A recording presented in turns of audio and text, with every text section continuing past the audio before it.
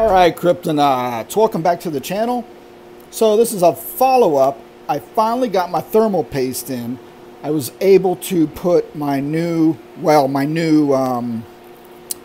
renewed, refurbished Amazon Ryzen 9 3900 on the motherboard and get it working, get it mining Raptorium. So we are good to go with one little issue, and I'll talk about that in a second. So I went in, and this is Ryzen Master. I went in and I set the CPU clock speed to 3600, and I set the CPU voltage to 1 volt, and that is sweet because it keeps the temperatures in a manageable spot. Before, when I would run it, the defaults, I think it was defaulted to 4600 megahertz and 0.05 volt. I can't remember. I should have wrote it down, but I know it was not these, right? Obviously. So when I would run at default, the thing would get hot. You know, I said, okay, let's just tweak this, make it efficient, and get mining. So here we are over here mining on 011 data. Raptorium. So now I got 4 Ryzen 9s, 3900s working for me. And that's enough for now. I'm going broke. So that's enough. So the issue I had is this guy. I had this MSI A52M. Turn some light on here for you. I had this MSI A52M 520M motherboard, and I put the Ryzen 9 on there first because, you know, I saw it was 3rd generation ready, you know, AMD Ryzen 3 ready. So I said, okay, let's do it. And I get it all installed, and it's pretty cool because I'm running an M2 SSD. I think that's awesome because there's now nothing hanging off. There's no SATA drive. So I'm almost, I can't get the light in there for you guys, sorry. Right there under that is the M2 SSD, and I love it. That's the way I'm going to go from now on. Instead of having the SATA drive and all the cables, this is like a bare bones setup. You know, I just got CPU and a PSU. And this one's Wi-Fi, so I did not put a Cat 5 cable in. I might just do it because I like having things connected. So let's get back to it. I put the Ryzen 9 3900 on this board, downloaded and brought up the AMD Ryzen Master overclock app. It's set up on this motherboard. Overclock is disabled. I went, what? I didn't know about this stuff. The motherboard has to be able to support it. I went through the BIOS settings. I just couldn't figure it out to set it, to turn it on. It just wasn't working. So what I did, I had this 470 MSI motherboard, which was running this Ryzen 5. So I swapped them. So I pretty much had to use more thermal paste. Thank God I got a tube of it. And I got pretty good at putting thermal paste on. I also got pretty good at pulling thermal paste out of the pins and unbending a pin. So pretty sloppy work, but that's how you learn, right? Yeah, thermal paste on the pins is not good. So I got that off and I straightened out the one pin I bent. But he's up and running. He is up and running. He is green, just like the other one. So I got 2 reds and a green. I might change it to blue. It was blue earlier, so I don't know why it went back to green. All right, I know there's a way to set that. I got to download an app to set the colors. We are good to go, so we are mining. We are mining Raptorium. We're mining to SmartNode. And I go to my wallet first on Raptorium just so I can track things. And when my Raptorium wallet gets to a certain point, I'll move that over to my SmartNode wallet and then let the SmartNode add it to a SmartNode whenever it gets a chance. So that is where I'm at. That's enough now. I got 1, 2, 3, 4 Ryzen 9 3900s, 2 Ryzen 5s working for me. Is that about right? Yeah, and I got a couple laptops working for me. There you go, guys. That's my update. I think that's the only gotcha. When you're updating these things and you're putting CPUs on, make sure you have a couple lessons. First one is if you're buying renewed parts anywhere, even from Amazon, make sure or be aware that they may not come with everything. This one had all the thermal paste wiped off. Somebody installed it and returned it. Yeah, good for me, but in the end, I had to wait an extra week and order thermal paste, so the price came out not really that much different. So I'm always just going to buy new now on these just to make sure. Maybe not. I don't know. It was just an inconvenience, but it's working. I was able to overclock it, and I'm happy as everything's up and running.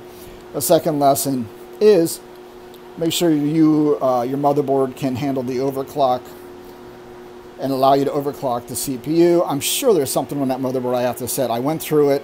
I set everything I could on the overclock. It just would not let me mess with that CPU. So it's got to be motherboard specific on what you can do. So this X470, X570s as well will let you tweak the clock settings on your CPU. That is it. That is all I got, guys. I'm up and running. I'm cooking with oil, and that's it. I got 2 GPUs coming in. My favorite 6600 XTs. They should be coming in. Oh, actually, wait. What is today? In a couple days. GPUs just take forever to get here. It's ridiculous.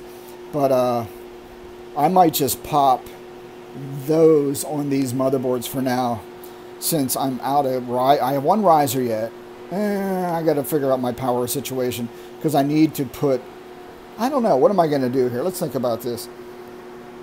This guy in here is filled up with PCI. I can get a splitter and then add to him, or I can just build another wood rack.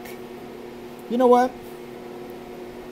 Let's think about this. I might just take another wood rack, build another wood rack,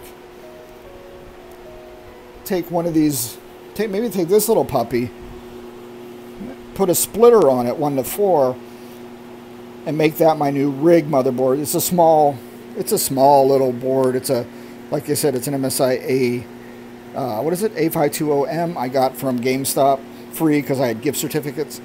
So I got that. It's Wi-Fi too. Then I could take the rig and move it anywhere in the house. So there's a possibility. Let me think about that. So if I do that, all right, that's an option. That's what I think about. This is all I do. That's all I think about all day. No, not really. This one has 5 on it. A hodgepodge of NVIDIA and AMDs.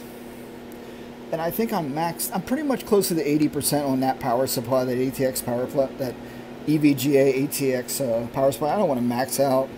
And if it ain't broke, don't fix it. I'm happy with 5 on there. That's good to go. And if I get them too crammed in there, they're not really that close together, but I like the way it is. And I might as well just simply make another $14 wood rack, slap on the motherboard, and I already got the power supply, and I'll be good to go. I'll use that Ryzen 5. I like to keep these expensive guys outside so they don't get too hot in this tent, because it gets up to 100 degrees, as you can see right there. If you can see that number, it's 100 degrees in there, and I got the fan on low. Once I crank the fan up, it gets down to about 97, but I need to get more GPUs in there. So that's what I'm going to do, because I got 2 GPUs coming. Might as well start building up a new rack slowly. Yeah, I don't want to spend too much money. All right, that's all I got, guys. Just thinking outside the box here, what I'm going to do, what the plan is. Got the network, that's working great. These things are working great. I did order one of those little mini vacuum cleaners. It was free. Again, I had all these gift certificates from GameStop. Don't ask why. So it's a little vacuum cleaner. You can get in there and clean all the fans off. So all the fans on this guy, this Ryzen 5, the blades and on the inside cowling, was just dust. So it's probably good. You gotta set a maintenance schedule to clean these puppies. The best you try, your best efforts, you're still going to get dust in these things. Even your GPUs, you got to set a maintenance schedule on those things. Let's see what else. I don't need the Wi-Fi anymore. I got that plugged in. There's the Red Devil. I love the Red Devil. Well, it's just lights, whatever. It's the Red Devil. So he's up there running happily. Thing is, I got these guys outside the grow tent, and this 37 puts off some heat. So I got 2 GPUs outside. I know, I got to start consolidating, putting stuff inside the grow tent to keep the study here from getting a little hot. All right, guys, so we are up and running. Now we have 11 rigs for Ryzen 9 3900s and 2 Ryzen 5s and 2 laptops, all doing CPU mining. So I'm pretty well balanced out, I think, from GPU and CPU mining. There's one of the laptops over there. I got it on a little fan platform. It's blowing fans up into its butt and keeping it happy. All right, that's all I got, guys. Thought I'd give a little update. 10 minutes in, little lessons learned again. You're always learning something as you do this mining stuff. And again, the overclocking CPUs is pretty new to me. And then that was another lesson learned, that, oh, okay, your motherboard has to be able to handle overclocking. And I just had to adapt. I'm sure there's something I didn't do right on that mother, but I figured swapping it was the quickest solution to get up and running instead of spending hours trying to figure it out. I'll keep looking. All right, guys, thanks for watching. I am out. Talk to you later.